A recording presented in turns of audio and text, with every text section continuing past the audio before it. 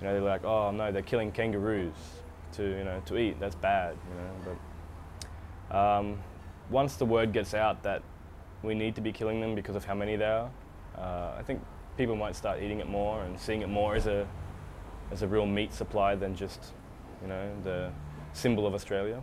If people want to eat meat, that is their prerogative. Personally, I don't, and I'll tell everyone now, if they're interested, I'm a vegan. I eat no meat and no dairy products, no animal products. But if they choose to eat meat, that is their prerogative. But kangaroo meat is different. It's different than other meats. It isn't healthy, clean, and green because you heard about the way they're killed amongst the flies and the dirt and the feces of other animals and the dust and the bacteria and viruses that could get into them.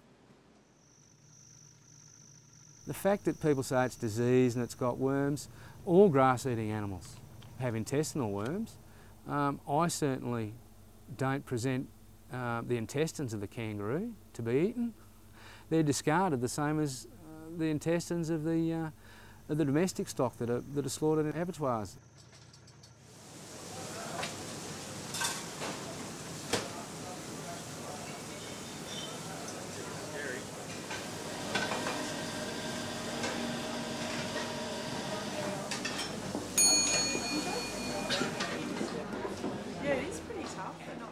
If something new comes up, there's always going to be some sort of opposition group. I mean, if they were endangered, they wouldn't be killed anyway, so they're obviously not endangered. The endangered species in Australia are protected quite highly, and obviously if it's freely killed and eaten, then I suppose, you can eat it.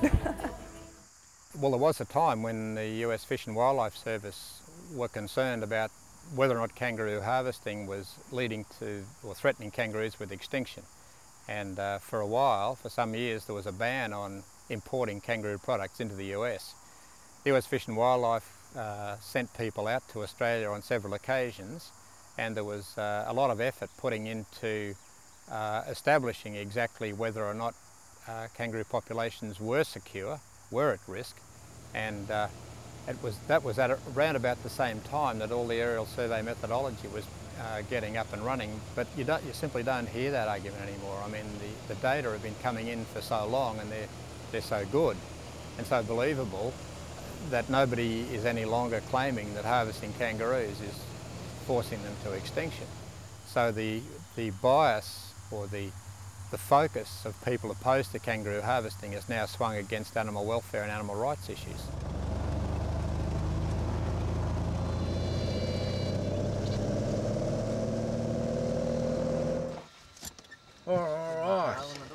They all support each other, this group of scientists that support the commercial killing of kangaroos.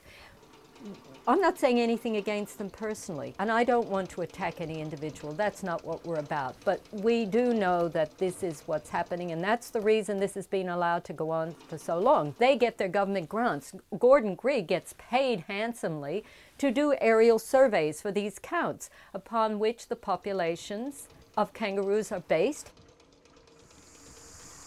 My involvement in this is absolutely for conservation. I've got no financial interest in any of this whatsoever. I got very involved advocating better use and sustainable use of kangaroos, selling them for higher prices than the market at present, because I think it's a product that hasn't yet reached its value on the world game meat market.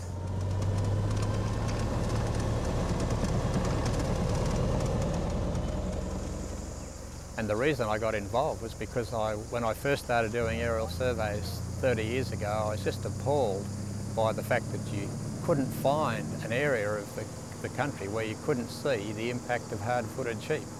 And so that's what really galvanised me to try and promote a better way to use the rangelands. And so I'm not suggesting that harvesting kangaroos is the only thing that needs to be done. But certainly, rather than having control programs for kangaroos and seeing them as a pest, I'd much rather see them recognised for what they are, a spectacular, beautiful, wonderful native mammal which produces very good leather and excellent meat with very low fat content.